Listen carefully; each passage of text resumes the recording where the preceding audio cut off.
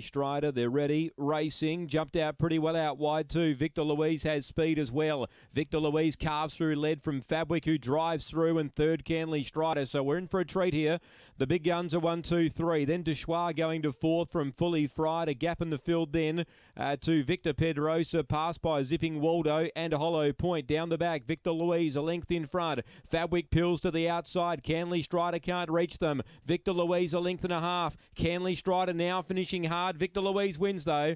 Canley Strider second. Fabwick just weakened a bit, ran third. Fully Fried a gap away fourth. Then came Deschois. Well back was Zipping Waldo, Hollow Point, and Victor Pedrosa back to the rear. The time's good on a windy day, 29.70. Victor Louise, gee, she's good. Robin McKellar's got 3 today, and she's just all class, Victor Louise. She just burns through early. She began only fairly, but gee, after they went a stride or two, did she accelerate?